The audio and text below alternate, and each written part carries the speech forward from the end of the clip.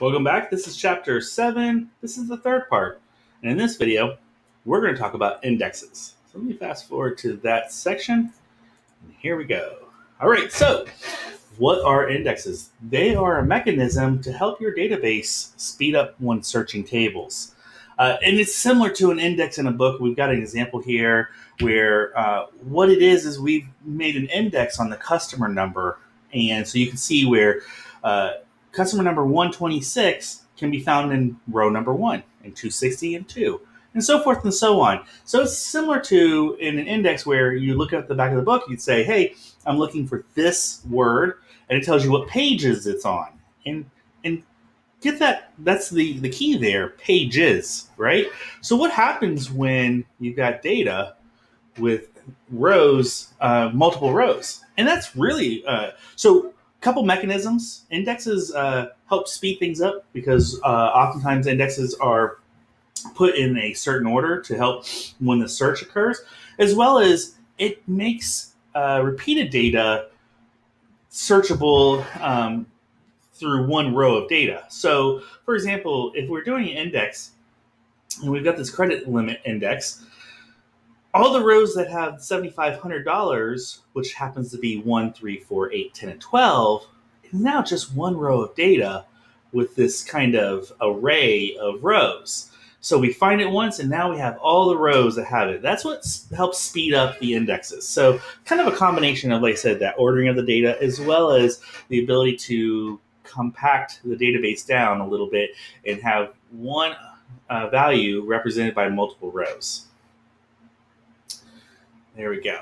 So with that being said, your SQL manages your indexes. So when you have indexes on databases, they can, they will, I should say, add a little overhead to your tables, specifically when you're updating them or inserting data, because then the index has to be updated. And we've actually found that sometimes you have to rebuild indexes if you're adding a lot of data, changing data. You want to rebuild those indexes. User determines the columns on which to build indexes. So you're going to, as you create your index, say, hey, create this index and use these columns to build the indexes. Some of the disadvantages is it does take up more data. So indexes are separate from the table. They are created as kind of like their own table on the side, but not really. And so it does take up disk space. And database management systems must update indexes as data is entered. So depending on how big the data, what's in the index, how the index is developed, you could see some performance hits. Oftentimes indexes are meant to speed up searches, and so the fact that it has to do a little more for updates and inserts is usually acceptable. Kind of keep that in mind. So how do we create an index? Very simple. Like we create most things in SQL, we're going to use the create index command. We're going to name the index, identify the table, and identify the column or columns we want the index. So this example where we're saying create index, and that's the name of the index, IND, which is, I believe, balance index is how they're trying to put that together on the customer balance. So the customer table and the balance column.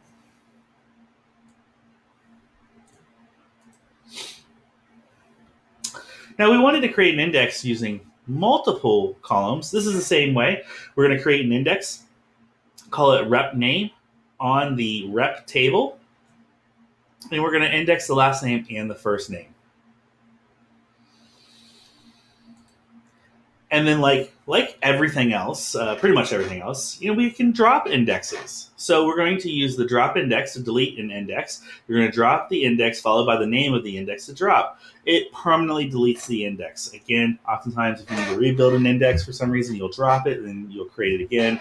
A lot of times we have scripts to do that for us, but that's how you drop an index. One last thing to talk about when it comes to indexes, you can create unique indexes, and this ensures uniqueness of non-primary key data.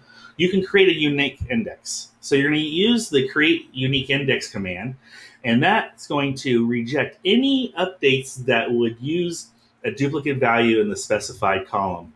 Not going to talk too much about that. If you want to learn a little more about that, please feel free to do a good Google search on that. It's pretty self-explanatory, pretty straightforward. So that is it when it comes to indexes. Next up, we're going to talk about the system catalogs that a database has. We'll see you soon.